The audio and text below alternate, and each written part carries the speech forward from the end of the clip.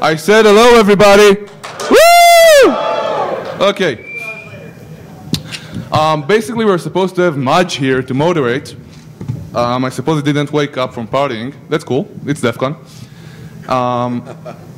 It is cool. It is indeed. It is indeed. If Dan says so, it's correct. Now, what we're doing here, I'll go over this presentation real quick because we don't have 2 hours, we have only 1, and that's probably going to go to 40 minutes because everybody is behind schedule. What a surprise. And as we are DEF CON, we are not going to be serious. We hoped to be drunk, but there is no drinking here, and the bar was very far away, so you'll have to excuse us, and especially Dan. You're lucky we came here at all. And what we're basically going to do, we have no idea what we're going to do, but the basic idea behind what we don't know, that we have no idea whatever, is to be able to give you guys a glimpse, which you will choose, into not vulnerabilities, not malware, not anything else, but what's going on that's really a threat. I don't care, personally, I don't care about black hat hackers, gray hat hackers, white hat hackers. These guys will probably feel differently, okay, depending on each on his own view. We care about the Russian mob. Again, I have nothing against Russians, and I'm not afraid, so don't say that. And last year I said a lot of disclaimers about the Russian mob before that I actually said that they're a threat. And this guy thought I was just afraid of Russians, so whatever. So not being funny, the purpose is there is a lot going on the internet. Some of it involves the mob, the mafia. Some of it involves a lot of guys wanting to make money. Some of it involves spammers. Some of it involves DDoS. And beyond the vulnerabilities, beyond all that we see day to day on Bugtrack or wherever else that might actually be useful, there are operations. And that's what we want to discuss from 2 angles. 1, what the bad guys are doing. And 2, what's being done to try and counter that. I'm done. Let's go real quick over the presentation. And since Mudge isn't here, hello, Mudge! Yo! No. Since Mudge isn't here, Dan is funny, I'm an idiot, we'll co-moderate this panel. Quick introductions. I'm Gadi Evron, nice to meet you guys. This is Dan fucking Kaminsky. I love this guy. Woo! You guys suck. Now, please do excuse us. There are some very serious people on this panel, and they are shocked right now. I did warn them it's DEF CON, and I did warn them we are not going to be serious, although we are trying to be professional. So I'll get the heat, whatever. And you guys just do whatever you want. This is Andrew Freed. He's with the Treasury Department. That's how we say it? Yeah, you don't have to. Also known as the IRS. Yeah, he's from the IRS. You now know what the IRS looks like. But to be serious, he's one of the guys doing a lot, one of the few guys that are doing a lot in law enforcement today. And not to get black hats, to get the guy that steals your grandma's money or make her pay for Mozilla Firefox. So this guy over there is Dan Hubbard. He's one of the greatest guys today to talk about web vulnerabilities and who is actually using them to take your grandma's money or yours. The guy next to him is another one of the best law enforcement officers today going after all these bad guys. He's called Tom Grasso. He's with the FBI. He's the G-man. And next to him is Paul Vixie. I don't know how many of you may know him. Yeah! Woo! He's not law enforcement. Come on, he's not the G-man. You can applause. He, in a couple words, wrote cron, wrote bind. Is probably one, if not the number one, he's probably one of the 3 most respected network operations guys today in North America. And, well, they can talk about themselves later. I said they have 5 words, and if I can have a real geek moment for a second, Buffy, 5 words. Out for a walk, bitch. I don't know how many of you watch Buffy, but whatever. Yeah, Buffy told Spike he has 5 words, so, okay, never mind. We have a lot of other guys here in the front rows who are part of groups that help mitigate these issues daily. They may just jump on stage at any point and try and answer some questions. Is Nicholas here? Nico? Didn't wake up, okay. And there is Ryan here, I see him. I don't see other people, but I'm blind. So they may answer questions on their own on stuff that they understand better. And now I'll give the mic over to these guys with 5 words to introduce themselves. Dan, you don't need it. Seriously, you don't need it. You can take the mic.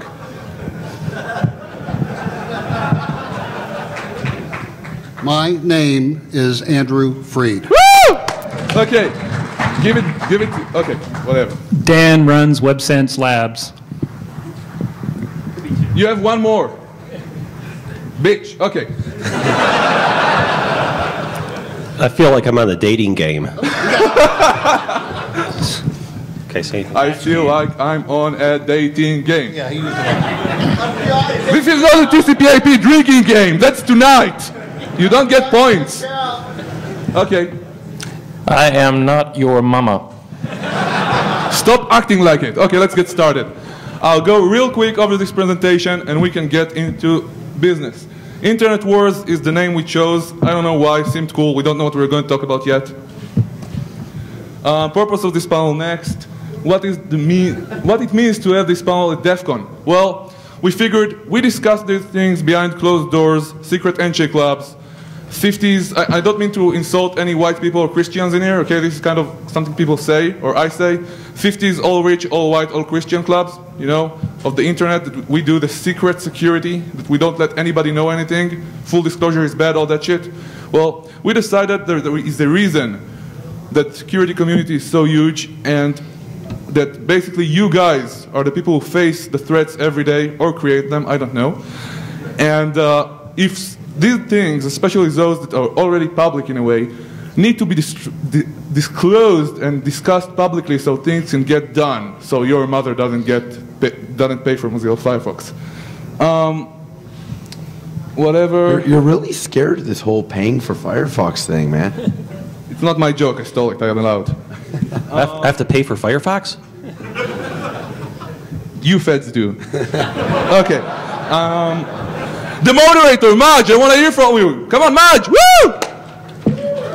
Well, whatever. He will be at the TCP/IP drinking game tonight, and he's great, so be there. Free beer. Members. Unless he participates in the DEF CON drinking game, in which case he'll be unconscious. Threats. Forget that word. It's a buzzword.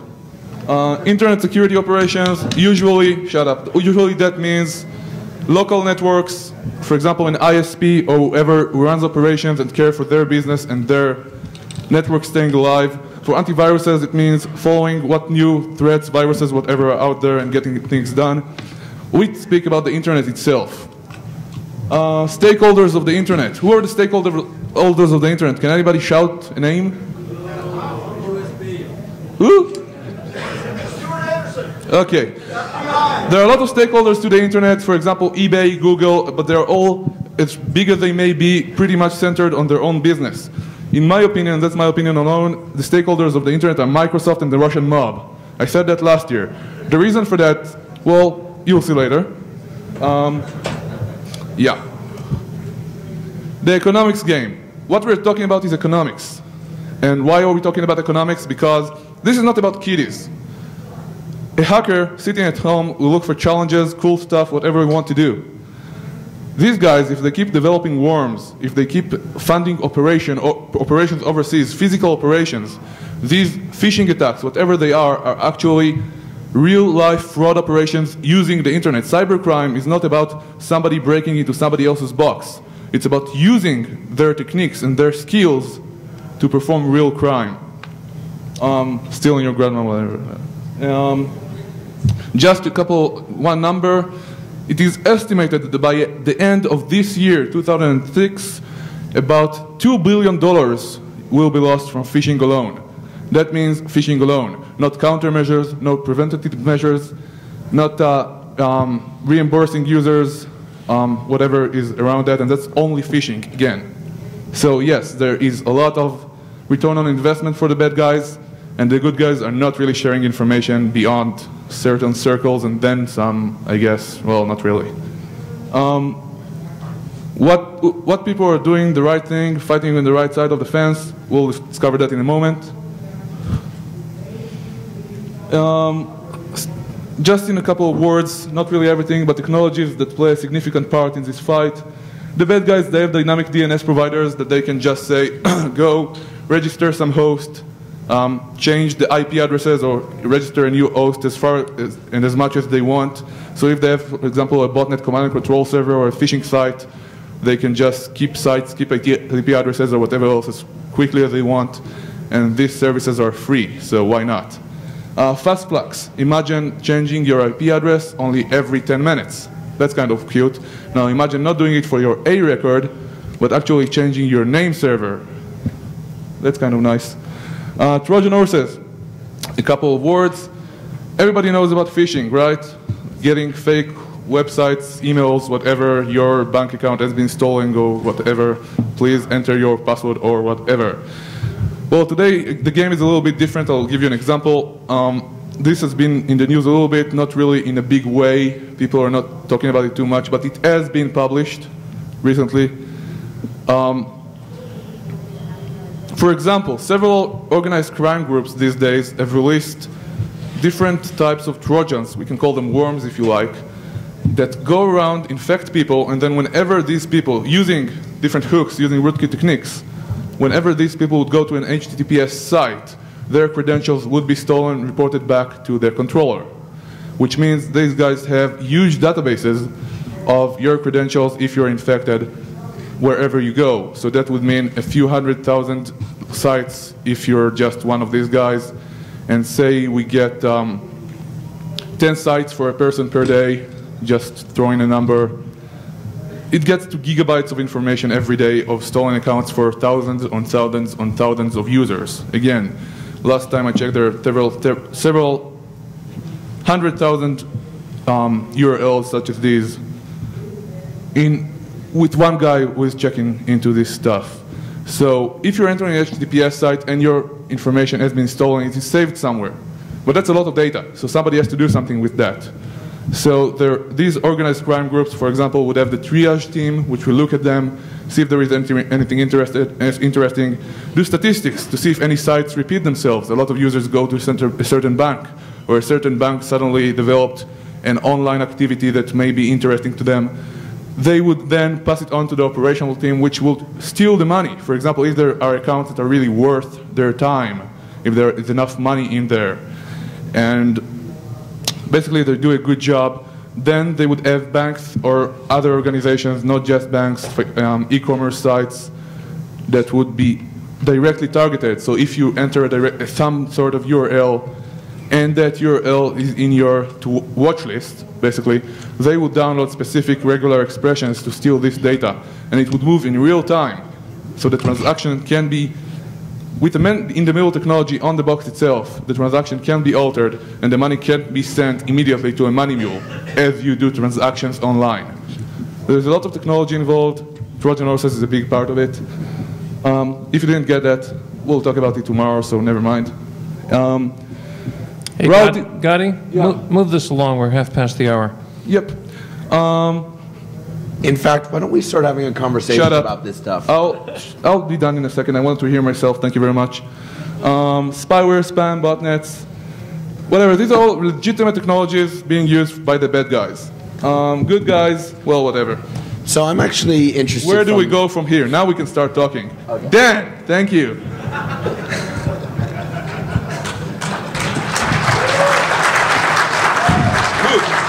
All right. So, now, you're here from the FBI.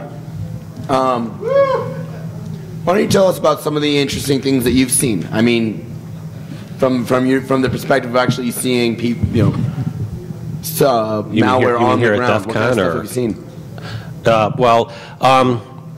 I think what Gadi was saying was kind of hitting on what the big problem is right now is these organized crime groups that are on the internet conducting these different types of fraud and scams. And I guess the way I would sum it up is that it's everything. Everything is related. I can't say that computer intrusions are a specific problem, or phishing is the big problem, or spam is the big problem, because what we're seeing is that these are all related. They're all part of an underground economy, and they're all kind of feeding each other and contributing to the problem. I know that's, I'm not trying to be evasive or whatever, but that's just the reality of the situation right now. You have malware that is being written by some very skilled people, and they're making money writing their malware, and they're selling it to these other people that conduct phishing or they conduct spam or other types of scams. And then the spammers are hiring people to do DDoS against the anti-spam sites. The organized crime groups are doing carding. They're popping e-commerce servers. They're doing phishing to get carding numbers. They're compromising ATM machines. And it's all feeding, it's all fueling this underground economy that we have right now. Dan, you look like you have something to say. Sure. Yeah, so just to get into a little bit more details, you know, the highest numbers that we're seeing are in two areas in Eastern Europe, particularly in Russia. These are the guys that are creating the kits that allow the people that aren't so skilled to create these attacks. So those kits, the most popular today is Web Attacker, Root Launcher, and Nuclear Grabber. Those are really the top 3 kits that are on the internet and being dispersed on the internet today.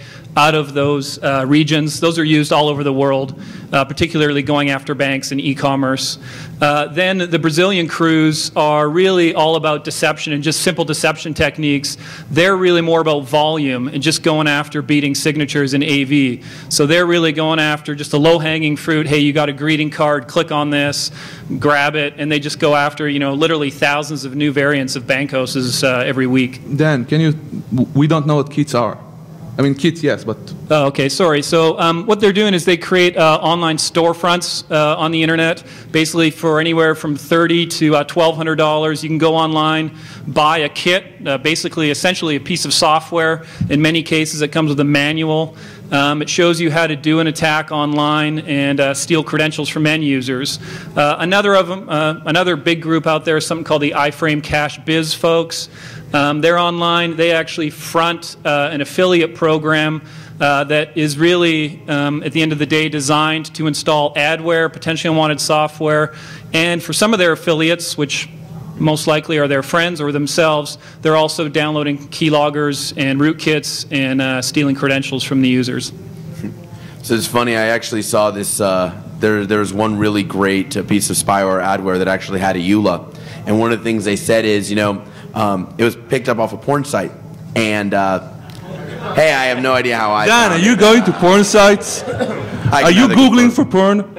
Did you get lucky? Oh no, it was great, right? It said, we reserve the right to deem certain sites as unsafe and to silently redirect you to safe sites. So what they would do is they would wait for people to actually try to buy access to one porn site and would silently redirect the money elsewhere and make it appear that they had gotten the other one. So you'd have these porn sites that, you know, had the steady income and it would plummet because suddenly all their money was being taken and migrated to a different site. Paul, guys, we don't have time, so we'll leave time for questions, okay? Paul, we are getting into the economics, and you're one of the guys to lead that debate. I would really like to hear from you the economics of the problem. Yeah, world-famous economist Paul Vixie here. We call this an underground economy in the same way that we would call a protection racket an underground economy. But there are actually a lot of real goods and services moving along these channels. And, you know, ultimately it will be people, you know, bean counters at the IRS who are kicking in these doors because we'll be getting them on tax evasion because in many cases that's the only thing we'll have proof of. You know, I liked the characterization Gadi made. This is unusual for me to agree with Gadi, by the way, where he said it's not really... I do know where you live. It's not really a crime to just break into somebody's box. You have to actually damage something, and that's sort of always been true. We've tried to make the victimless crime of reading people's files a problem, but it hasn't really worked out. There's no global version of that. There is a global version of if you delete their files or if you steal their money, then you're a criminal. So it all has to tie back to the real world, which most of us don't live in. That's why I'm happy we have the Fed and the other people here who do live in that world. There are billions of dollars moving around. I hate the label that we give. You know, Gadi said that there will be $2 billion lost.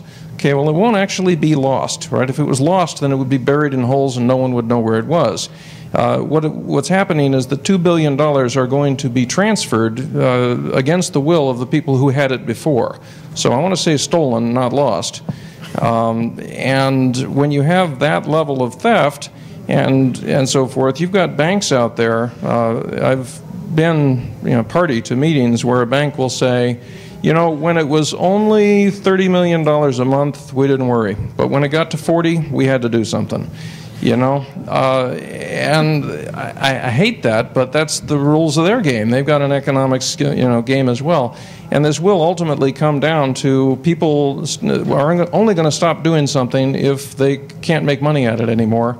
And as long as people, as long as my grandma keeps clicking on, yeah, I would like to buy Firefox, then they're going to keep selling it to her.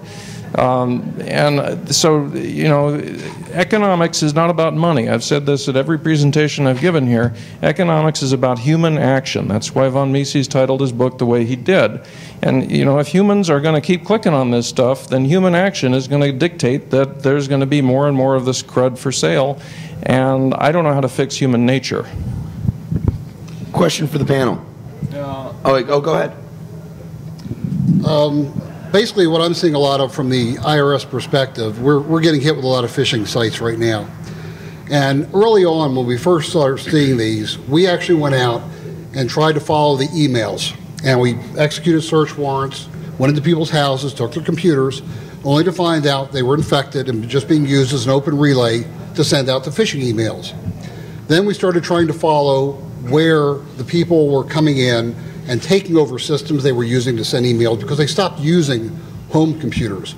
Most of what we're seeing right now are systems being compromised through really, really simple SSH brute force attacks. When they take over a system, and when they say these people take it over, they're using this as a launching pad to get their next round of systems that they can send out 3, 4, 5, 600,000 emails and start sending out more phishing sites. Probably on average, I would say 1 out of every 5 systems and people's houses are infected right now. Now, all of you sitting out here saying, screw it, they're too stupid, they deserve it. Suppose somebody got one of your credit cards, and while you're out at DEF CON, you got a call from your bank saying, we just had a charge from Romania, we're canceling your card. And now you go to play the hotel and your card doesn't work. You're really screwed. So there's a lot of fallout from these victims that are getting these things. We also have a lot of problems with the money that's being moved, as Mr. Vixie said. Anybody here from Romania? I was hoping to make an arrest before I left here, but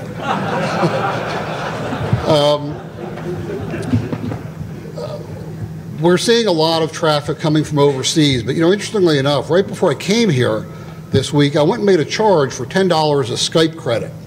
And within about an hour, my bank called me and said, we just got a charge from Luxembourg. Is this legitimate? And I think what that tells us is that a lot of the people that are doing a lot of these crimes related to like credit card fraud can't use those credit cards where they live. Those credit cards have to be brought back in the U.S. And there's a couple hot spots that we know of that happens in, primarily the L.A. area. So what we really have is not some poor Romanian kid who's just out to try and make his allowance by sending out a phishing kit. What we see is somebody in the United States getting that Romanian to do that, getting the cards back, and then using them here in the States. And to give you an idea how prevalent this has become, you can go on there's a lot of sites on IRC that you can buy stolen credit cards for $3 a piece. That's how prevalent they've become. Are those fully validated credit cards? Yes. Yes. They were fully validated credit cards. Where's that? $5 limits on those cards. I hope if you go there, you find your card on the list. We have another visitor. Okay, I'm Nico. I'm running the security group at one of the largest telcos in Europe, and Gadi just want me to join. I don't know why. Good stuff. So He's from France. New York, France! Oh shit, he's sitting next to me. Question. If a stolen credit card is worth only $3 on the open market, doesn't that imply stolen credit cards aren't that easy to monetize? I think it implies there's so many of them that it's a glut market. Fair enough. In fact, there are sites out there that come up that try and sell a lot of these products, And when they first bring the site up online, they'll give these things away to like the first 100 people that sign in. There's a complete underground economy that deals in a lot of this stuff. But it. Stolen credit card with your own credit card? I'm sorry, the question? How do you buy a stolen credit card with your own credit card? How do you buy stolen credit? Well, interestingly enough, the gentleman asked, how do you buy stolen credit cards with your real credit card? They generally will use money transfer services like PayPal or eGold or some of the, which is the one in Russia, eGold? You would know that. I wouldn't, but I would like to make another note. Yes, thank you. Shut up, Gadi. Yes, shut up, Gadi. When some of these guys, I mean, there is the concept we probably all know about called the mule, okay? The money mule, the drug mule, whatever mule. These guys get emails, I'm sure you all got them. Are you looking for a job, a good job for the summer? Are you able to carry these sized boxes for about twice every week? Yes, this is good. You'll get $75K a year. Of course, you'll get arrested next week, but we won't tell you that. And these mules, because these guys sit in Romania, they can't get the money directly.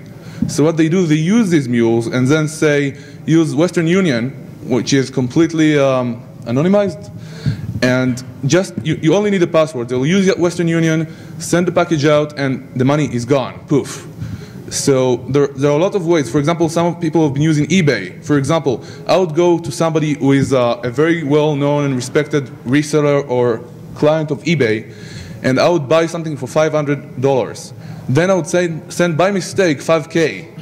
And as that guy has a lot of stars and a lot of ratings and everybody loves him and he's a really good business using eBay, he can't risk his business, and I'll send him, hey dude, I'm really sorry, please send me my money back, I have to get it today, I made a mistake in the transfer. And the guy will keep $50 for yourself. Thank you. And the guy will send back the money to the address you will specify, and they're money laundering again. There are many ways of doing this, but I believe what Paul said is the most critical. This is an economic problem. These are real people and real groups. There have been threats made to people involved in stopping these people from doing what they're doing in the security industry and in other places. And as long as, killing botnet command and control servers, for example, is no longer scalable. You can't really get things done when the bad guys can just keep a server like that or have incredible robustness with their current servers, even if they're just IRC. Or there are a lot of DNS games and a lot of other tricks they use with really good systems to stay live. Paul will maybe talk about it later from the ISP's perspective or the network operations perspective. The point is what's up? Given that confidence games and fraud and theft have been around forever, what makes you so phenomenally arrogant as to think you can do something to fix? Well, I know why. I know what makes you. Yeah, you know what makes me so arrogant. What makes you believe that we can actually do, honestly, what makes any of us believe we can do something to fix this variant of it? Okay, there's a problem called drugs, correct? What makes us so arrogant is to believe we can call drugs a problem, or on the other end, what makes us so arrogant to think we can fix the problem of cold drugs? So I'll tell you this. First of all, I'll tell you this. Yes, you're correct. We cannot fix the problem. It's a reactive game. They are always one step ahead of us and we react. That is why I said it is an economic problem. But that said, if I can stop being arrogant for 1 second with your permission, I'll tell you this much. I don't have a solution. I don't know who does. But if it won't be $2 billion, if we don't do something today when it's $2 billion and we keep ignoring it and keep killing small fires instead of dealing with the root problems as best as we can, it will start affecting you as well. It already does, but Paul was right. It's a human nature. Paul, this is for you then. You're right. It's a human nature problem. So I'll tell you what makes me so arrogant on this topic anyway. Every new technology that comes along makes some things better and some things worse. And we, as a society, as consumers of that technology, as producers of that technology, have a choice to make about which things are going to get made better and which things are going to get made worse. We didn't have to lose privacy as a result of going to a digital economy. We happen to have done, but we didn't need to. There were other ways, and there may still be other ways, and it's still up to us whether we have to have all of these new risks come with all of these new tools. So the question that I've had has been a matter of jurisdictional issues. The way we've dealt with human nature and the way we've dealt with crime historically is segment the world up into a small number of jurisdictions that have, you know, a certain amount of power over a certain region of land. The internet has no geography. It has a global jurisdiction in terms of, you know, crime can come from anywhere. What are we seeing? Are we seeing advances on the international crime control front? Definitely. I mean, I think, but you know, the point that you make really is an important one. Is that yeah, the internet has no boundaries. I work for the FBI. I have no jurisdiction anywhere in the world that's not in the United States. So if I have a subject that's over in Italy or over in Romania, I have no jurisdiction over there. Now, I can go to the authorities over there and try to make a case to them and say, hey, here's somebody that's causing a problem. We would like you to do something about it. But there's nothing I can do to force them to do something about it. So international cooperation is a key, I think, to getting our hands on this problem, you know, from a law enforcement perspective. And we have made great strides in that area. There are countries that, you know, 5 or 10 years ago, if somebody came to me with a case where we traced it back to this country, my response would have been, I'm sorry, there's nothing we can do about it. These people just don't cooperate with us. We get no response from them. That's changing. We're starting to see cooperation come out of the most unlikely of places. But part of the problem is that a lot of these countries that are the main sources of the problem, they don't have the law enforcement resources in place to deal with it. So their law enforcement agencies are not familiar with cybercrime. They don't have the training, the equipment to conduct cybercrime. You mentioned Romania. I can tell you stories from FBI agents that have been over to visit Romania and have done things like bought printer paper and things like that for the Romanian police because they didn't have stuff like that for their printers, and bought them floppy disks, so they'd have floppy disks because they're so underfunded. You know, that's the situation they're in. So, you know, I think one thing is this disparity between, you know, the law enforcement resources that we have here in the U.S., which there are quite a few, versus the law enforcement resources that are in other spots of the world, and we're you know, we can't affect those things in the other parts of the world. One question though. Yeah. In the recent couple of years, law enforcement in the United States especially, but in Europe as well and other places around the world, really started making a difference in small strides, but making a difference in themselves by taking these issues seriously, raising cybercrime to a higher priority. But still, it's on the policy level, these issues are not that important. And obviously, rape and murder should be more important, but what's being done today in the United States, not around the world, for example, to make things better? Law enforcement involved. Right. So in the United States, for instance, I can't speak for the IRS, but FBI, cybercrime is the FBI's #3 priority. So it's actually our #1 criminal priority. What I mean by that is that our other 2 priorities above cybercrime are terrorism and counterintelligence, which are really not criminal issues. So our first criminal priority is cybercrime, and we have more FBI agents that are working cybercrime than ever. And we're trying to build alliances with other law enforcement agencies.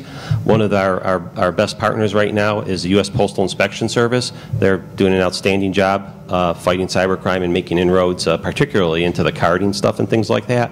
And also trying to develop resources with folks out there outside of law enforcement. I think that's one of, like, people that are here on this panel right now, people in the audience. I think, you know, these are our best assets that we have at this point to help us with the problem. I also see that Interpol has been facilitating a lot of things, you know, internationally, and, you know, I think you even have a working group nowadays at Interpol that actually deals with cybercrime. Yeah, yeah, just to follow up on that, we really are putting much more emphasis on the international connections, and we have relationships with Interpol, with the folks over at Scotland Yard, over in the UK, all over the world. That's really where we see that being critical to being effective at this problem is forming these alliances with these other law enforcement agencies. I know just quickly, some of the disclosure laws, like in California, for example, which probably good chance are they're going to be federal, where companies, actually publicly traded companies, have to disclose, public entities like universities have to disclose when they've had security problems and identifiers have been leaked out. That's throwing a lot of money at the problem. You know, it's actually an ancillary benefit, but some of these laws are benefiting that. Is disclosure actually happening? Like, on a large scale, when there are issues, I mean, Choice our point. company's actually, well, yes, choice point, but for your everyday compromise of 50,000 credit cards, are people actually telling anyone, or are they just keeping it secret? I don't think, if we are to put organizations with their security flukes aside for 1 minute, and if they disclose it or not, or this or not, there is a huge problem with the losses that are occurring with actual Trojan horses, break-ins into sites. All these issues, I can name millions of identities, online identities being stolen every day.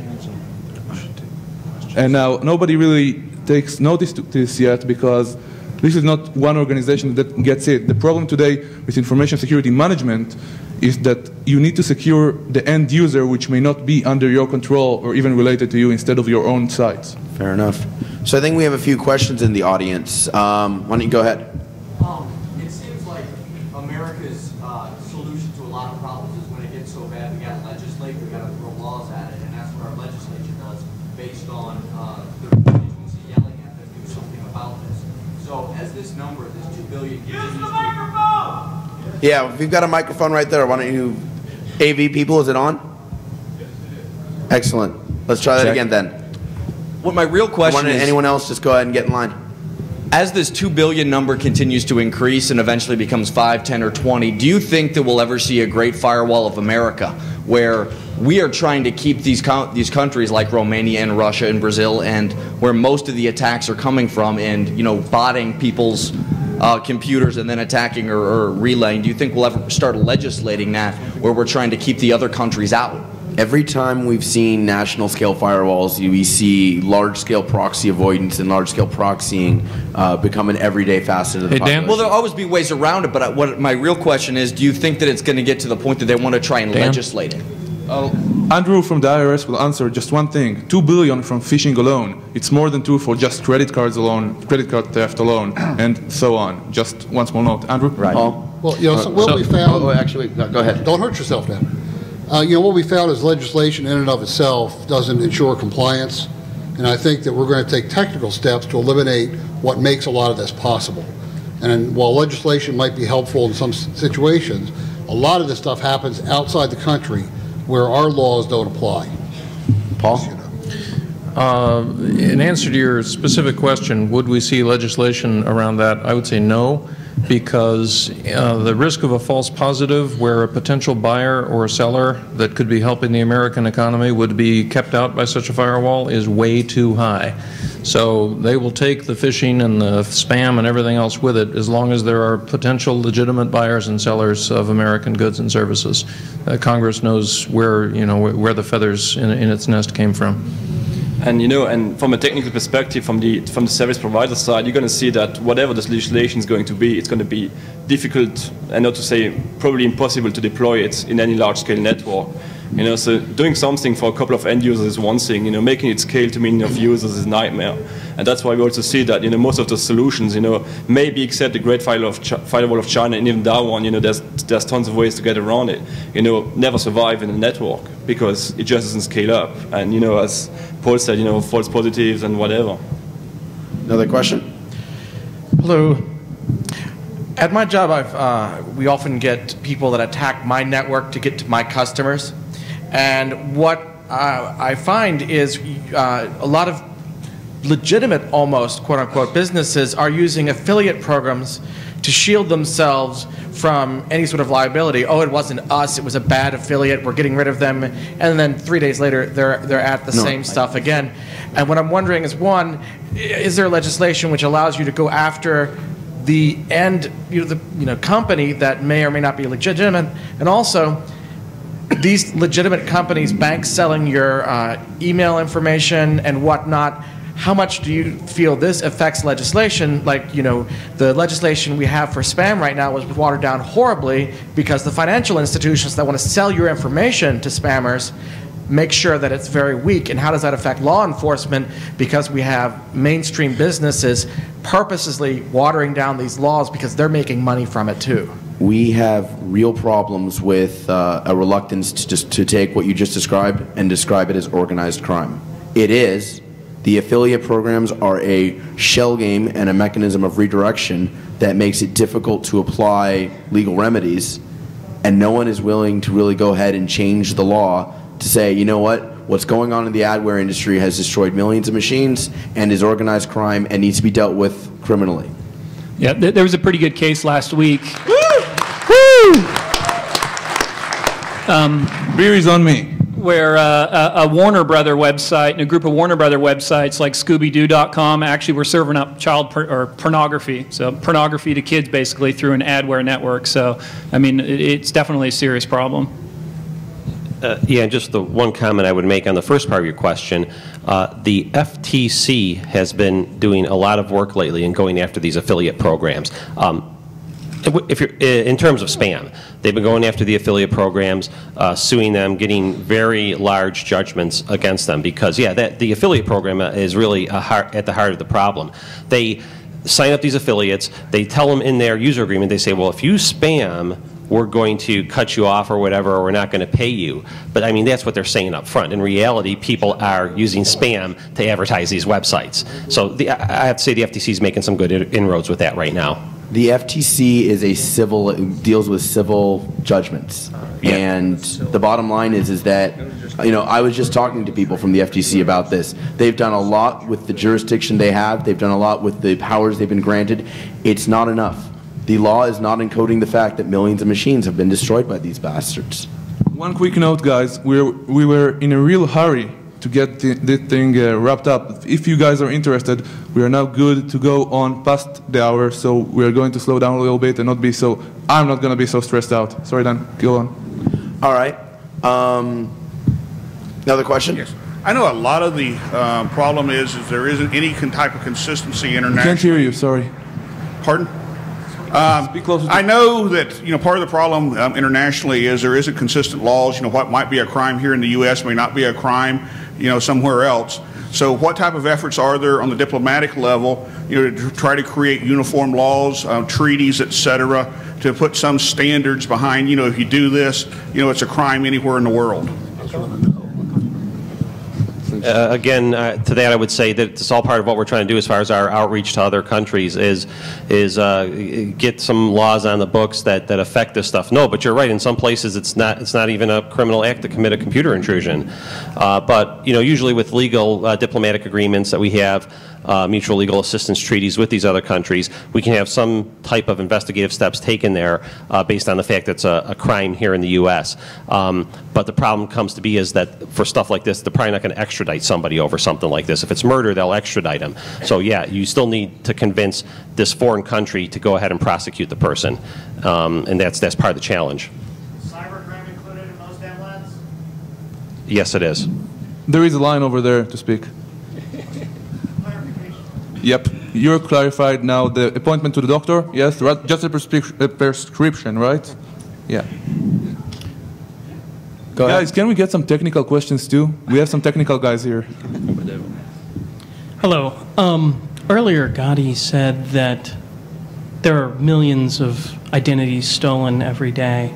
And if I happen to come by some, whether they're with credit cards or just the identity like a U.S. citizen's, is there a place to send these identities if one comes by them so that some action... By email, clear text, right? Well, I've actually tried to call them and explain to them that I've found this, and they might be interested in knowing that it's out there, and they get pissed, and they say they're going to call the police and the FBI, and I'm like, well, that's great. But is there a place that these... If there's a million out there every day, is there a facility that has the capability to take them in and do something with it? Yeah, you can report stuff like that to the Internet Crime Complaint Center. The website is www.ic3, that's India Charlie, the number 3.gov. And they have an online form where you can report stuff like that. I don't know if you can mail it to Tom. Or you can mail it to me if you'd like, yes. But probably the best thing to do is to go to IC3 and report it there. And can you take thousands per day or tens of thousands per day? I'm thinking right now if they have the ability for you to attach a file to it as opposed to like putting in, 1,000. I mean, you could certainly put in something and say, I've got 1,000 of these, 10,000, and here they are. What are they going to do with 100,000 of them in a day? And I can tell you, I've actually tried to get a hold of some of the credit card companies when we've taken over some of the phishing sites and found data there. and they didn't even return my phone call. So now they're being audited, by the way. But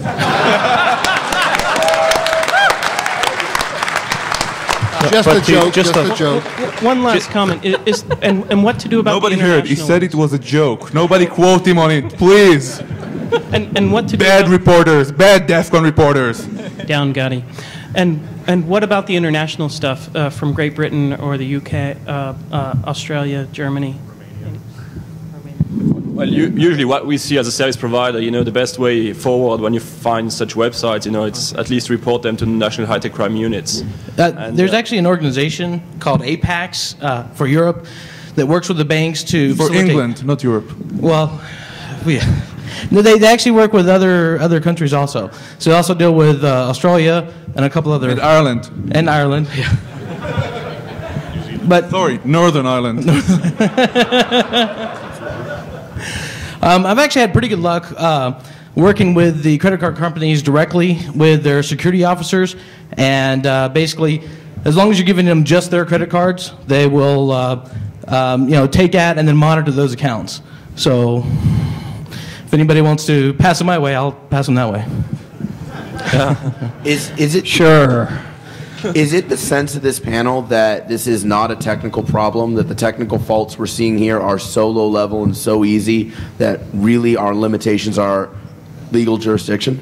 I've actually seen a lot of, like iframe cache were the guys that were actually exploiting WMF before it was known. So, these guys are used in 0 days. It's not just a click here and get infected scenario. Obviously that happens, and there's a lot of low-hanging fruit, but they're using some pretty sophisticated tools that, through, Google poisoning of search results and other things, you can get infected without, being deceived in some way. I've seen a lot of these. Oh, sorry.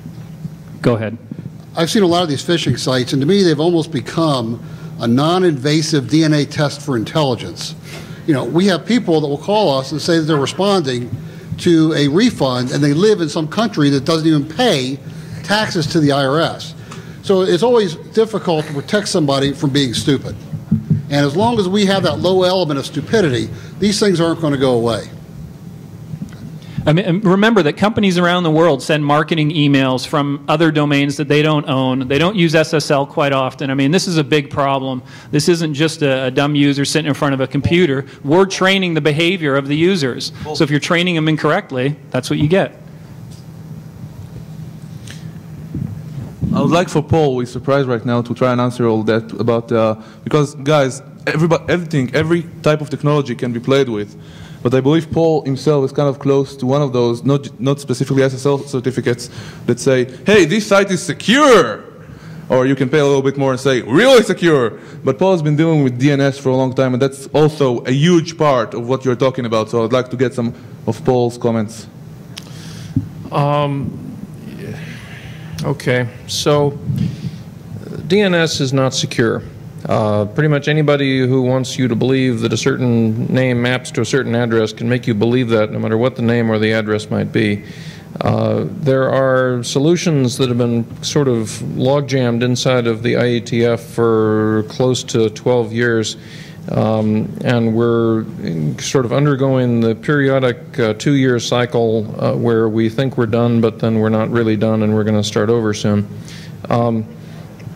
Now, if we could get people to pay attention to the fact that this email came from Czechoslovakia but claims to have come from Visa International, and it's actually a DSL-connected machine in Prague somewhere, then the fact that the DNS names are not authentic would begin to matter because people would begin to forge them. But right now it is so easy to get people to click on just about anything that you don't have to actually exercise any of the weaknesses of DNS.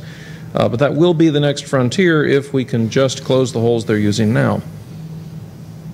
Another question? Yeah, earlier somebody asked about legislation and firewalls for like the Great Firewall of America. The panel's sense was that probably wouldn't happen. What is the panel's sense on legislation regarding monitoring of internet traffic as a defensive measure? Say, and then follow on with more legislation along the lines of CALIA. Well, China does in fact have a national firewall system. Yet probably 60% of the phishing sites originate from China. So the firewalls aren't going to solve a problem. It's not going to happen. Well, or is that a matter of political will? They simply do not have the political will to stop this behavior. Well, most security types, I think, would say that a firewall is not a magic bullet. I certainly don't believe that it is. I think it goes hand in hand with monitoring and other things, which is why I have a question about monitoring.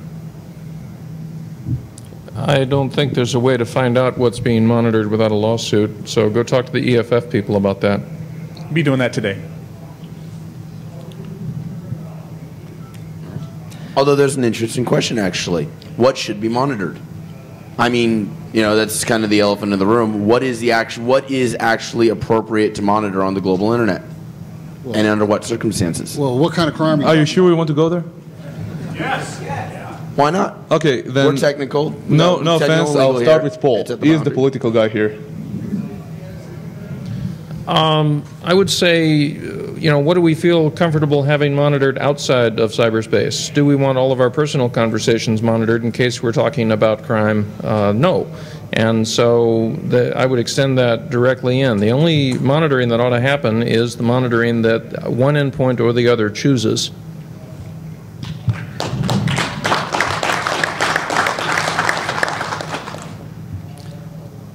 All right, I guess that's me. I work for a company that takes this very seriously. We tracked exploitations basically that were being hosted in an IP space range hosted in St. Petersburg, Russia.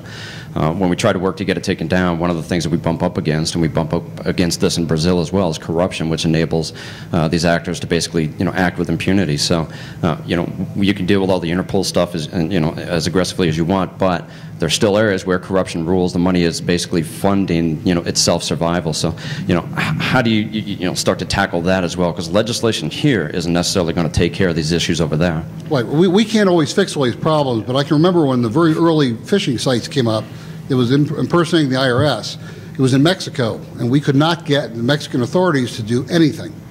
What we ended up doing is I did a really simple trace route between my system and the phishing site and looked at the last ISP before it went outside the country, and I asked them to put a block against it, which they did. Not to say that all ISPs are that responsive, but we can't control what's outside the U.S. We can try and prevent people from getting to it, but once again, we don't control sites outside the IRS, the U.S. At this point, I would like to note, though, and I'll let Nico say something because he feels very strongly about it. Actually, I would like to direct this to Tom. Tom, we always like to talk about abroad, but most of these problems originate from one place, and one place alone, and you know, okay, not Florida. Russia. Not Russia. And you know what that place is, and there are a lot of ISPs, and I would like to direct that to Paul right after him, that are not so responsive here in the United States, and we know who they are. It's public knowledge. What are we doing about it? So if the ISPs here in the U.S., it's a lot better situation than... I'm sorry for coming in. Guys, I love the ISPs in the U.S. Most of them are very responsible and very responsive. Just some of them are not, and for a very long time.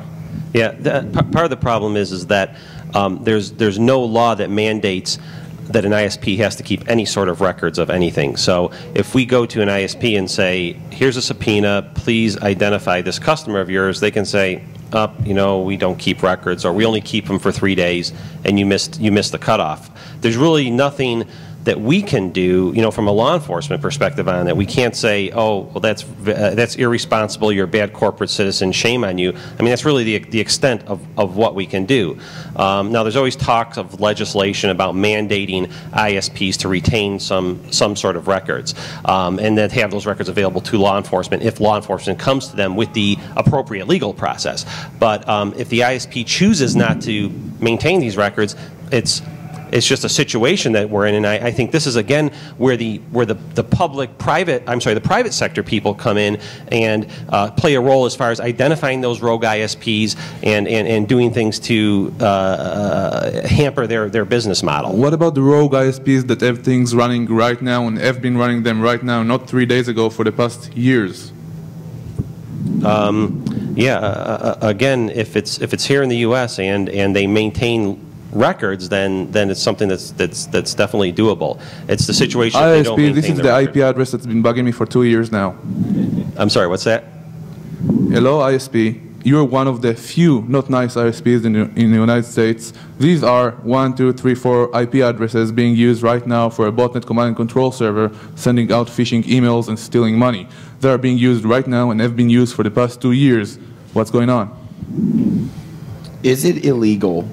And here, I guess it comes down to this. Is it illegal to provide hosting services to a known criminal site? And if so, what sort of liability do these guys have for putting this stuff on the net? Yeah, so I'm not a lawyer, okay, so, but I think the issue comes down to, plausible deniability. I think that's really what the issue is.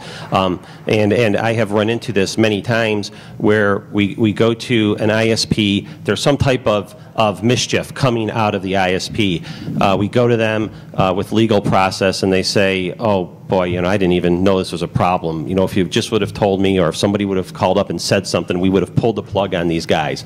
I mean, it's plausible deniability. It's very hard. Now, the reality of the situation, no, you're right, Gadi. You're absolutely right. No, the reality of the situation is there are places out there that are basically havens for these criminals. There are some ISPs that are out there, and these guys go there and they know they can park themselves there, but. Again, it's a matter. It's my job as a law enforcement officer to follow up on that. It would be somehow proving that the ISP knows that the person was a criminal coming in there and going to do something criminal. If I can't prove that they know that, then I have no right to even talk about it with them. All right, that's just the way. That's just the situation. Gadi, there is a law. 1 second though, Paul. So we're talking about money again.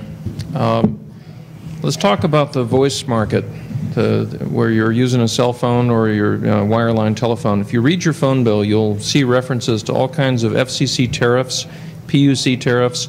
That's where the rates are being set or at least controlled, monitored in various ways by the government. There are surcharges. There are all kinds of things going on there. It has been true for about the last 25 years that the dominant cost of providing telephone service is in maintaining accurate billing records and not in carrying the traffic. And that's dominated the cost of all of the telecommunications equipment, the big switches, everything that's got voice lines going into it would be way smaller, way cheaper, would innovate much more quickly if they didn't have to maintain call detail records and keep them for a certain number of days and so on. None of that stuff exists on the internet. And so you can imagine, let's say that 90% of the cost of sales for a voice telephone network is around billing and record keeping. You're dealing with internet service providers whose entire margin might be less than 10%. And you might be asking them to use a third of that to maintain the kind of records that the FBI would very much like them to have, and they can't do it until and unless all of their competitors are required to do it too, because otherwise they'll be the one that costs 3% more than all the competitors. So I do believe in that sense that we're trending inevitably toward legislation that is like what we do with the voice network to start to control the other way, the other kind of telecommunications that makes the world go round. Yeah, the only thing is, when you look at it in Europe, right, there's the EU Data Retention Act, and that one is basically, you have to keep CDRs for voice and internet traffic. And they want to, push it even, farther. At the moment it's just like, username, IP address, timestamp. What they're asking for is net flow from all your border routers, into another country. Okay, so at least EMC is going to be happy, if that one gets passed. There are a few laws in the U.S., specifically the DMCA law, that if a website is hosting copyrighted material, the ISP can become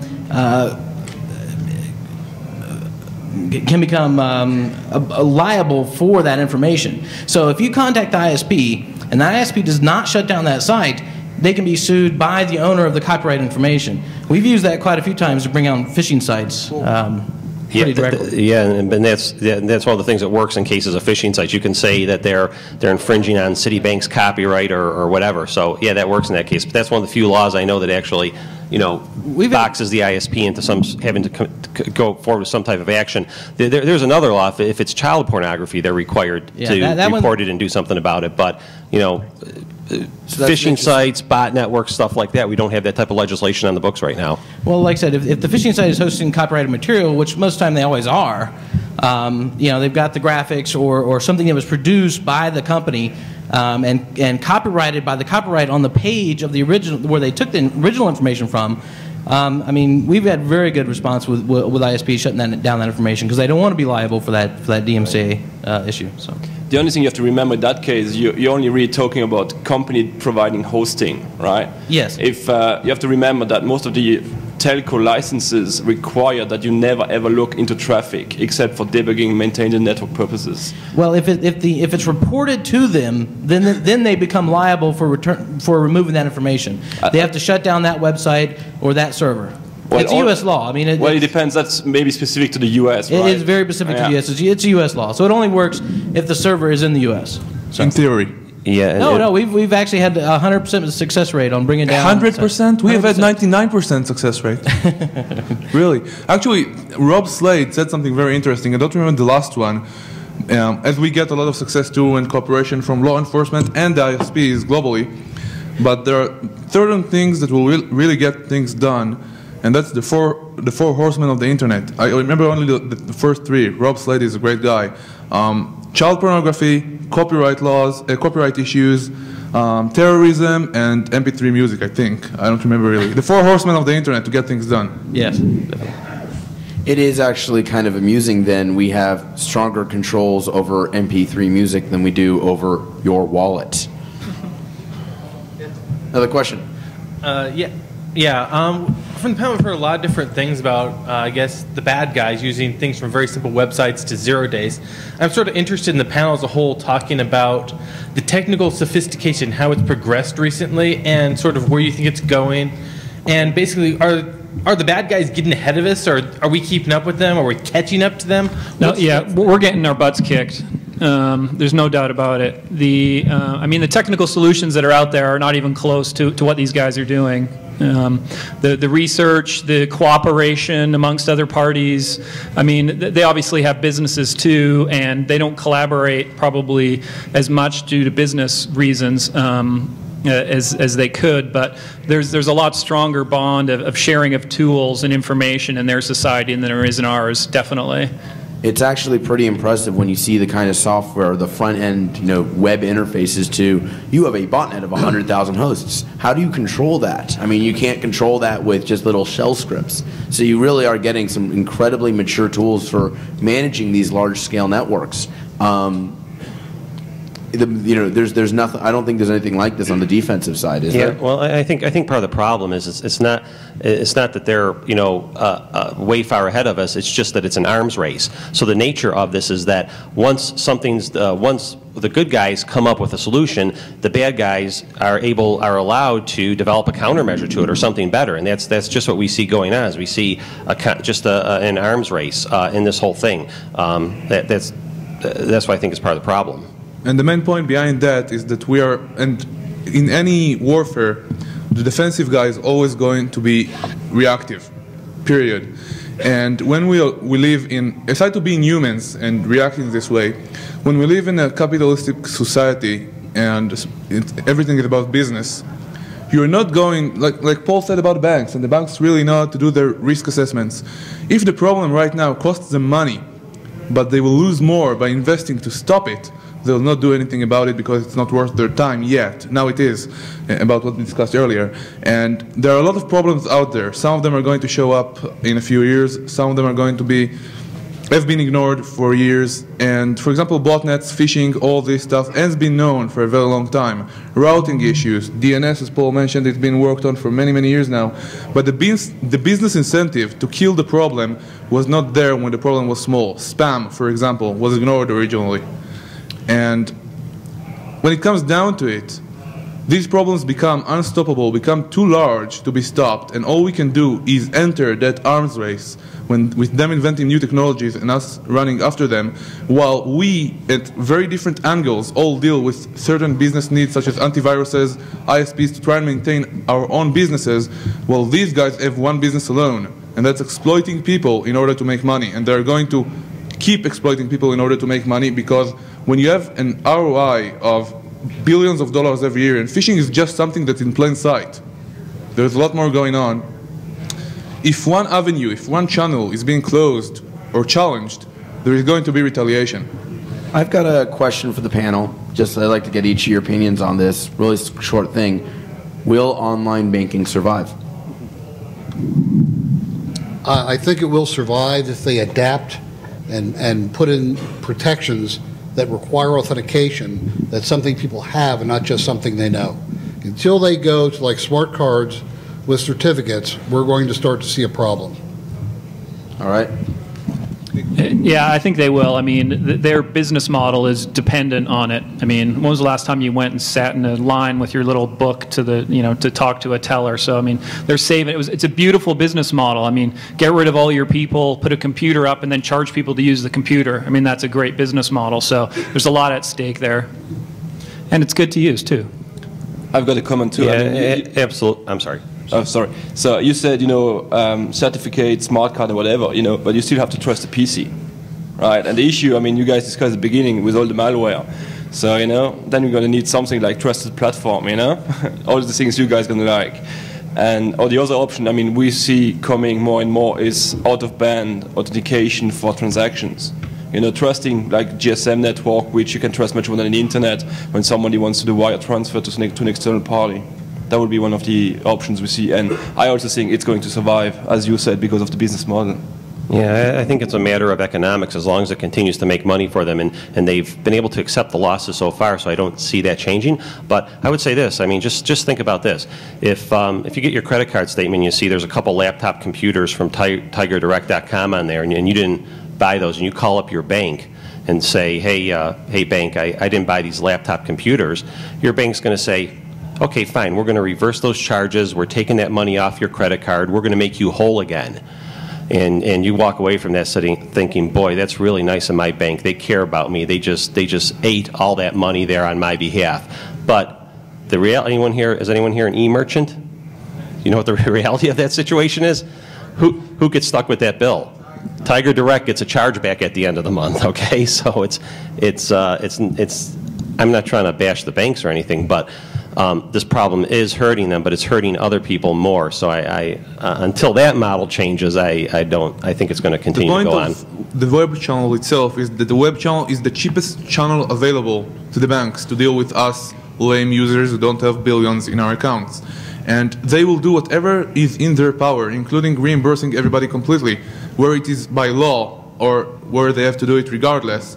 In the UK, it's a law, and the users therefore do not really bother fixing their computers. In Germany, it's not, and the users try a little bit harder. But as long as the web channel can remain active, it will remain active because their goal is one, maintaining the trust of users in e-commerce. That's critical for them. And to be honest, just one F-related note, the banks are doing a lot, seriously. But in the United States, both on the attacking side with phishing sites and on the defending side with the sites of the banks and other e-commerce, actually not just banks, the technology is way behind. The attacks that people see in Europe and the defenses that banks put in Europe are a lot more advanced. The UK is in the same trouble, only that the attackers are very, very advanced and the banks are at the same technology level of defense. But seriously, the US has not yet seen what the rest of the world has seen. So actually, I have a question then. If we have a scenario where the Europeans are using much stronger protections on online banking, are their fraud rates lower? What? Are their fraud rates lower? Has it helped? The bad guys just invented new stuff, but yes, it has helped. Yeah, I think just quickly on the banks, Europe has a significant advantage against the U.S., and it's a much smaller number of entities where they actually can work together. I mean, there's literally tens of thousands of credit unions in the U.S. I mean, it's not easy to get all these people in one room. It's not legislated. I mean, it's all over the place. It's not near as easy of a problem to tackle. Cool. To their defense. So, Dan, in answer to your question, will online banking survive? We've answered so far on the panel from two perspectives. One is, can you log in, see your balances, make your payments? And the other is, some of us have answered, will we continue to be able to buy things with credit cards on the web? Right now, you're using a 16-digit credit card number, around a 4-digit expiration date, and around a 3 or 4-digit CVV code as the way that you're authenticating yourself. Sometimes they'll ask you for your zip code or something like that. It's very, very weak. But of the two types of online banking fraud or loss, or I guess theft, that we're seeing. I think the credit card money transfers that are illegitimate are vastly outnumber the online banking transfers that are illegitimate. Not that you don't see phishing sites where people are trying to collect your online banking information, but it's just much more common to see $1 stolen through a credit card transaction. I know that the world could not survive without that flow. Those flows in the economy are now, that's our lifeline. That's how we deal with each other. But I think that around 20 ASCII numeric digits of authentication is not going to survive. I do not agree with our esteemed colleague from the IRS that two-factor authentication is going to be the solution. That's already been shown to be too weak. So I think that the next step forward is going to be a bigger step than just moving to the two-factor thing with the secure cards. And we are certainly going to have a more trustworthy computing platform, of which I hope that TCPA is not it. I just want to add something on top. I mean, we have been talking a lot about the banks, but you know, you guys know that most of the new point-of-sale systems hang on the internet actually, and they store your credit card when it gets swiped, and that people can make transactions on top of them, you know. So that's, you know, we're really focusing on the banks and online phishing and so on, and then you have all those POS systems, you know, hanging everywhere in every single shop, on the internet, on a wireless LAN and so on. Hey, and you can find so many nice things on them. So, you know, that's something that's happening in the background and that nobody cares about at the moment, you know, but it's going to hit us hard at some point. Let's try to go through our questions here. What do you guys think of some of the volunteer phishing incident response teams, and do you have any favorites? I have a couple personal favorites. Castle Cops has been a great help in the phishing area. Spam House in the spam, phishing, and other sorts of network mischief area. There's really a lot of groups that I rely on as a law enforcement officer. I think they're you know, people that are really, well, if you saw my talk earlier, I call them the white knights of the internet. They're helping keep the wheels on the internet, and people like the groups that Gadi has put together that I've worked with on different malware outbreaks and things like that. Really, people are helping keep wheels on things. I think it's interesting that I don't think without these homegrown volunteer organizations on the internet, it would be the internet that we know it is today. I think it would be significantly different. You know, funny little story. Very early on, we had a phishing site in China, and through one of these little groups, I kind of put out an email saying, if anybody in the group has access to the system, would you get me the phish kit, get me the a couple files we were looking for that were very specific to this phish design. And about 20 minutes later, I got an email with the credit card information was captured. I got all sorts of logs for SSH. We got just everything. I wrote back to the guy and said, listen, thanks. I said, you know, are you going to fix your system now? And he wrote back and said, it's not my system. So you got to be careful when you ask for help. He figured if it was vulnerable, he'd get in as well, which is what he did. But I somehow lost his name and phone number and everything.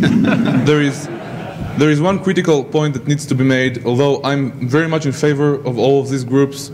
I pretty much created some of them. Yes, I like them. They're good, they do good, but they are all goodwill based because people want to help each other, people want to share information when their employers sometimes do not want them to share information. They do things out of free time that they don't have because they're the technical people and the management people that need to actually fix these issues for their own organizations. And as long as there is not any meat space and law enforcement, economic, whatever else you want to call these issues, to back all these efforts up and not make them in the press to look like vigilante efforts, which they are not. They never take the law into their own hands. They report, they help, they collect information. They're not going. I mean, I support these groups. I started some of them. They are not going to be the solution. They are not good enough. So we are not good enough. So maybe they need to stop and let...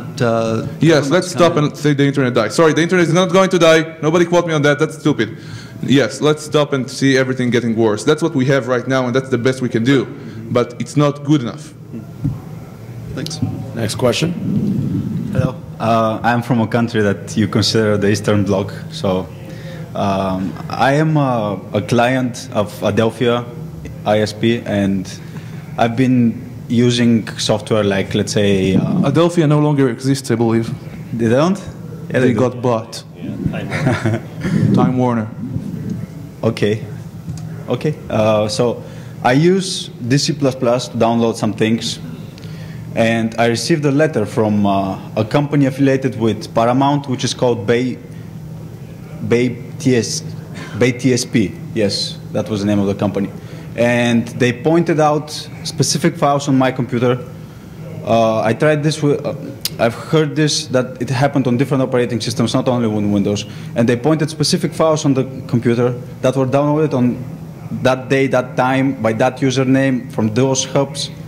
And so my question is, what, if you could say more details about how those people were able to read me so clearly, and also since America, the US is let's say the backbone of the internet, is this going to happen in different countries in the world? People are going to be receiving such letters saying that legal action is going to be taken against them if such files are found on their computer. So are there other countries going to suffer the same consequences? So, yes. Thank you. Yeah, we had a situation about 6 or 8 months ago where we received a letter, an email from like a DCMCA, whatever those initials are, and basically what they stated was that an address that was owned by the IRS was seen sharing games.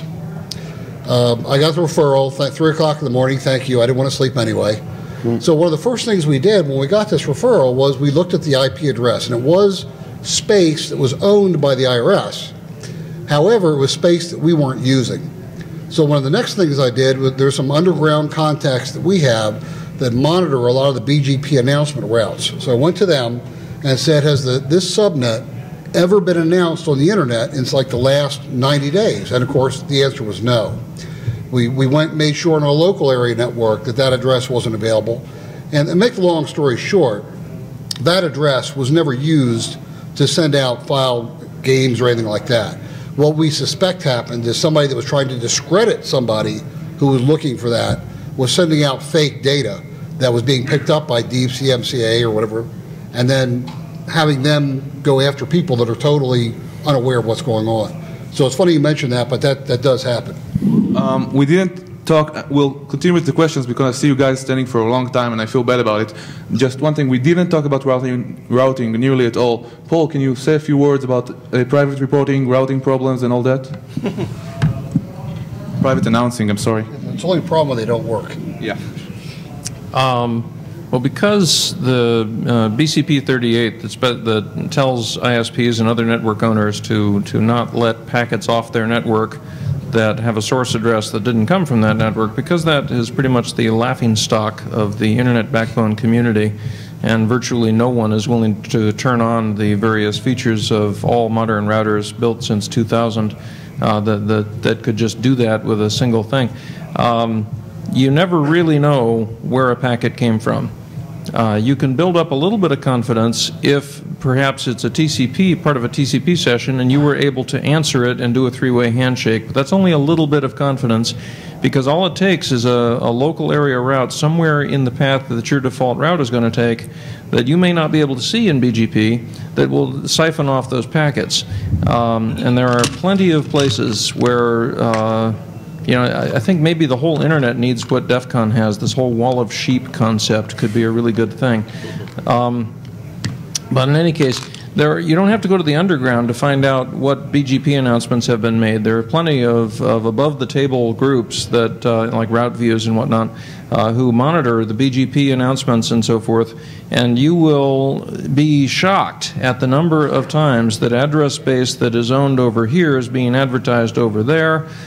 Maybe it's a little cutout route, maybe it's the whole thing, maybe it's something that the real owner isn't advertising any part of. And then once you get past all that, you'll be shocked a second time to discover the number of times that you have had a TCP session with someone who was never in the global routing table at all. So I would say that there is no cause for confidence. You know, just because you have received a packet, I wouldn't believe any part of it, payload or header. Next question. That's actually where my next question was going, was authentication and integrity. It seems to me that most of these criminal activities have grown because of difficulty in enforcement, and the difficulty in enforcement is not being able to absolutely verify where either email or traffic has come from. Part of that issue. How does the panel feel about new technologies to be able to more positively identify where traffic is coming from, and the new sender ID or email sender frameworks? I do think it is important to recognize that with the exception of SSL websites, PKI is a complete and utter failure every place it's been tried. And we need to, it's 2006, we can admit it, something's really broken in the way that we've been trying to deploy this stuff. And it's not just like, oh, if we throw another couple $100 million at it, it'll work. No, there needs to be pretty fundamental shifts in how we try to deal with identity technology for any of this stuff to work. We've just failed too many times to ignore that obvious conclusion. I think you're also underestimating, what people are doing. I think that 90% of what we see could be so flagrantly obvious that they're being redirected to like a site in Romania. They'll still click on it. They'll still enter their information.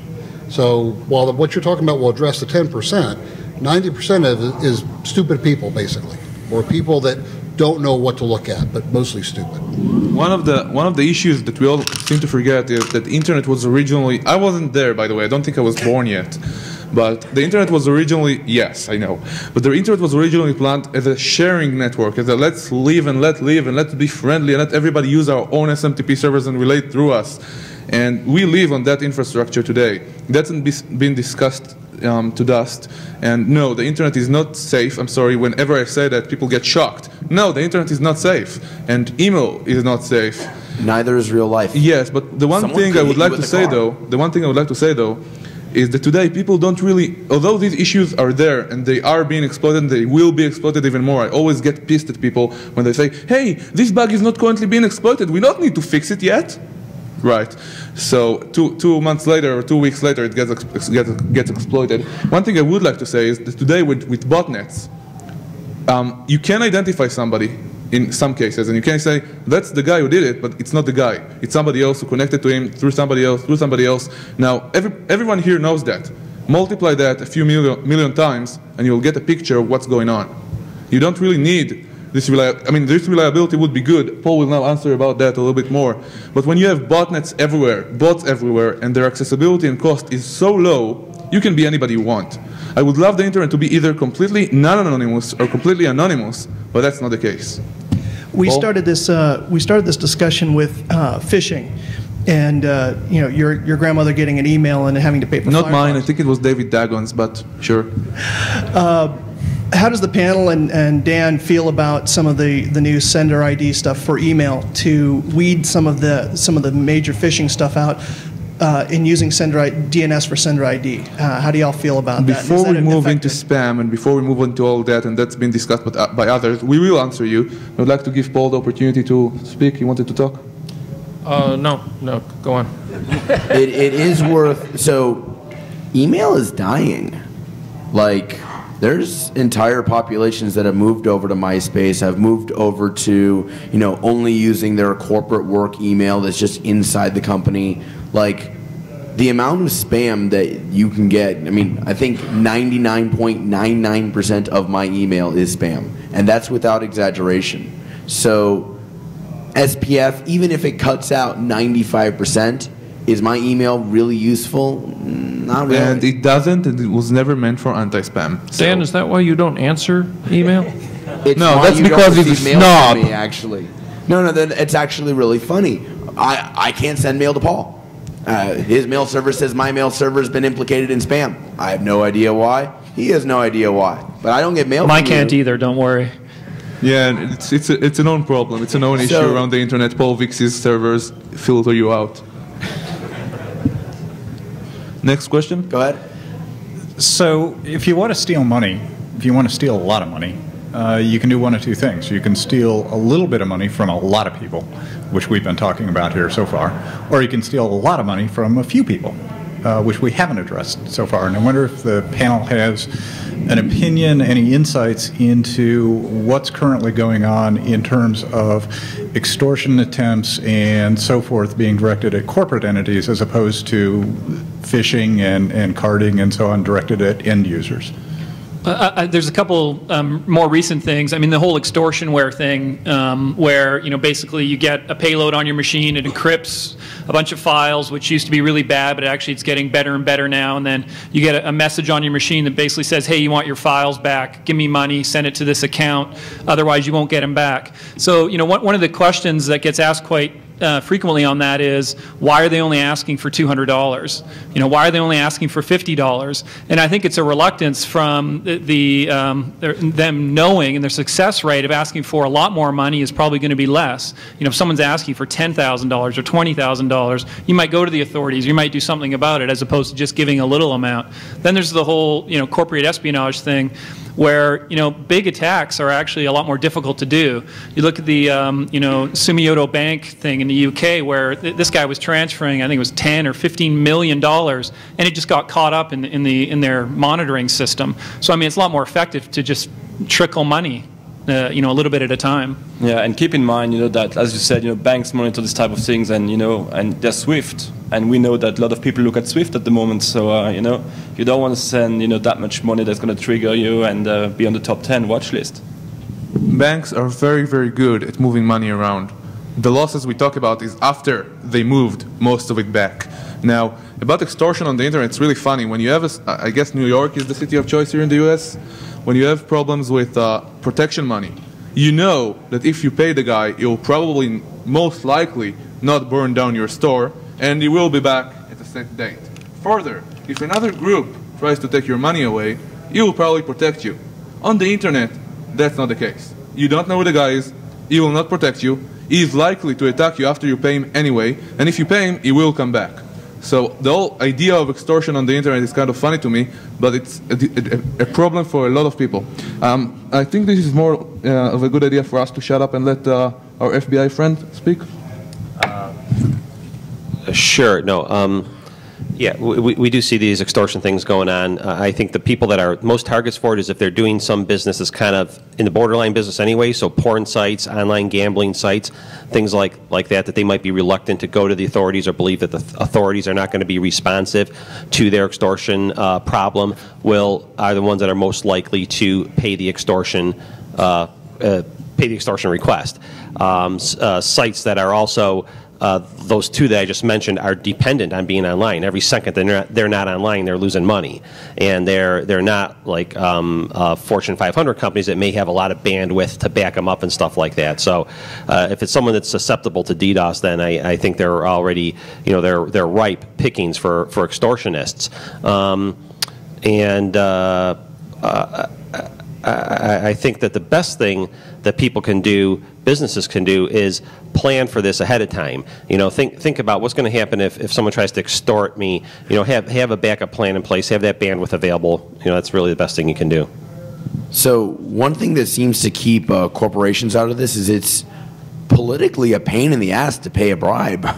I mean, you have to get approval, you have to figure out how to route the money. What are you going to get, a PO to get your business back up? I mean, just like the actual mechanics of how you would route money out is pretty painful, and I think that's, ironically enough, one of the controls that keeps some of this under control. Yeah, it's just the smart cyber criminals, the smart extortionists are targeting your non-corporate online entities. Yep. That's what they're doing. Yep. If you got a sole proprietor who routes through a fair amount of money every day, great target. If you've got something where a PO is involved, move on. Yeah, another side of corporations that we didn't foresee is a lot of people, especially in Europe these days, do their online banking from work. They feel their work computer is a little bit safer. Unrelated. They're probably right. Yeah. Well, depends on. There's no IT department at home. Next question. I have actually long ago forgotten what my question was, but I wondered if. We feel for you. Beer is on me.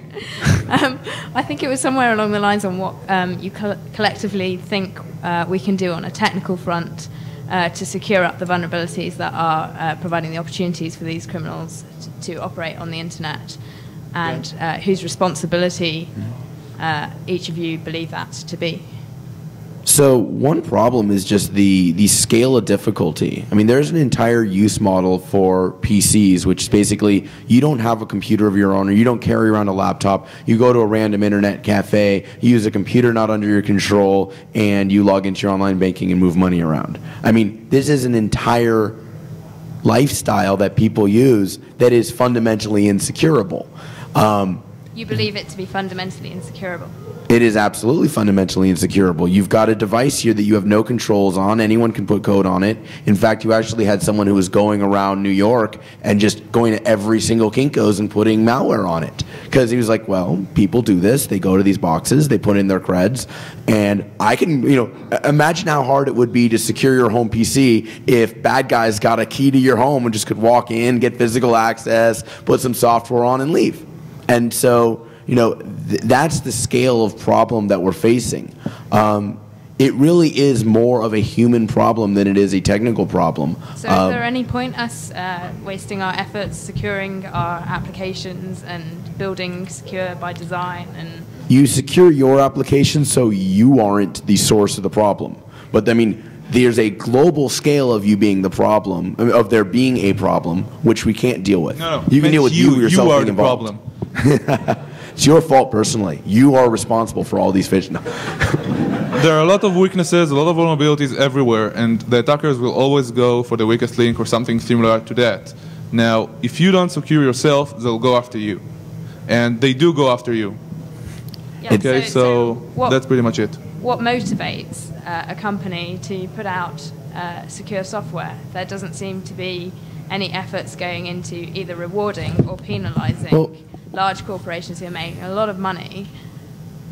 I mean, hopefully, you know, things like RFPs and buying criteria actually take security into you know, their decision-making process. I mean, those are the types of things that have to be driven down from an economical standpoint. Yeah. If, you know, most features wins every time, then we're back here again talking about the same problem. So you're relying purely on economic models. You don't think there's any call for government to step in? And no. I think it's unrealistic at a global scale. I mean, what are they going to mandate developers to write secure code? That's just not realistic. To be honest, on one thing though, because I'm usually not honest, I'm saying a lot, to be honest, whatever. One thing that is important here is something that KC from Qaeda usually says. Every network in history usually had someone who came in and put order in the chaos. No matter if the water aqueducts from the Roman Empire or anything else, somebody came in and made order. Usually that was the government. Now the internet has no government, and I'm not sure if we want our governments getting involved in different aspects of the internet. We already see them try on different areas, and I believe this cannot be done without the governments. But to be honest, do you want any government around the world, and there are a lot of games already being played on these things with user agreements and all that, telling you how to develop your software? Maybe they should. I don't think so. I don't think it has to be a regulatory effort. But take yes, something like if the they did AIDS it, virus that was fought through education. You didn't regulate someone not to go and sleep with someone because they got AIDS. You brought education. You funded education through government and collaborative efforts. I don't think the government should tell us how to do it. I think somebody should. Maybe it's peer pressure. Maybe it's more PR. I don't know what the solution is. I'm not sure it's the government. I'm not sure I want the government involved, but it would be a lot better. Yes, I agree. Yeah, no, I think, but I think in terms of education, I think that's the role that the government can play. We can help educate people to these problems. That's kind of, I know, that's kind of an oxymoron. So what's on the agenda on that front? Can I ask you to clarify your question? Are you asking if there is or is not cause for hope? Because I have cause for hope, and I could share it with you if that's your question. Technically, is there any way that technically, people, process, and technology, do you believe that we can get a grasp of what's going on without it being about chasing after the criminals and spending limited resources trying to address the problem from that direction? Okay, so you know, we've talked about and whose responsibility is it? Is this a regulatory thing or is this an economics thing? And those are usually in opposition to each other. I believe it's an economics thing, but it's not a classic economics problem. Now, We've mentioned SSL here a couple of times today, and it turns out you can have an SSL certificate for a person, not just a website. And so any one of us who wanted to go through the effort of creating a certificate for ourselves and getting it signed could then use that in commerce in about one site out of 10 million who actually knows how to deal with user-level certificates. In other words, that didn't really catch on. Had it caught on, then we would simply see the malware looking for you to type in your PIN number at the time you were attempting to use that certificate and capturing the certificate and your PIN number because they've already captured your PC.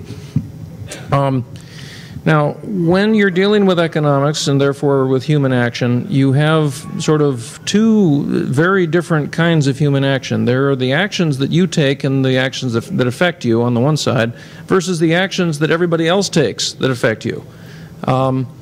If we can get to the point where the people who want to be safe can be safe, and the people who are willing to go take a class at the community college that's taught on Friday nights or whatever, talking about my grandmother or whatever, in order to learn what to click on and what not to click on, we're 5-minute warning, then we could get those people to be safe, and that'd be fine.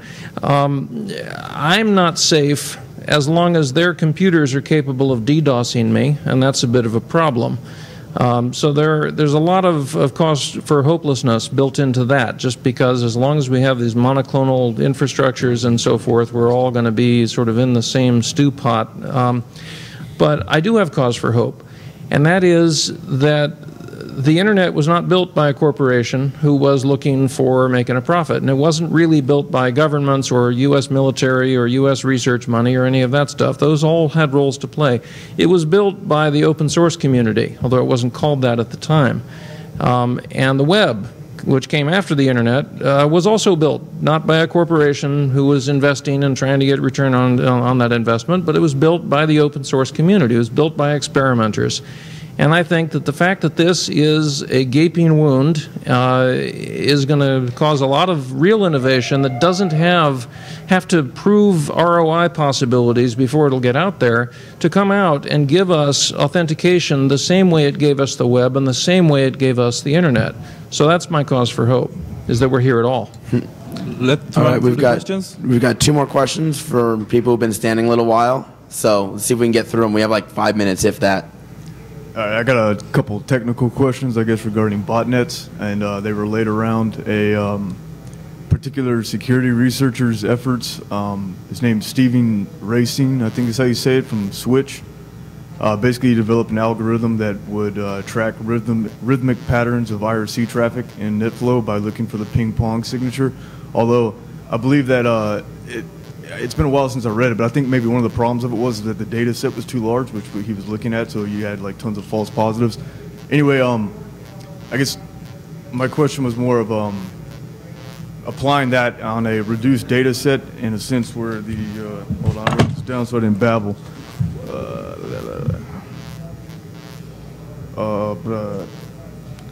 So it was more of like using that as like more of a tool in a network where since bots have characteristics which are there are certainly patterns that you can find in bot behavior, and those patterns have certainly been used to identify the boxes.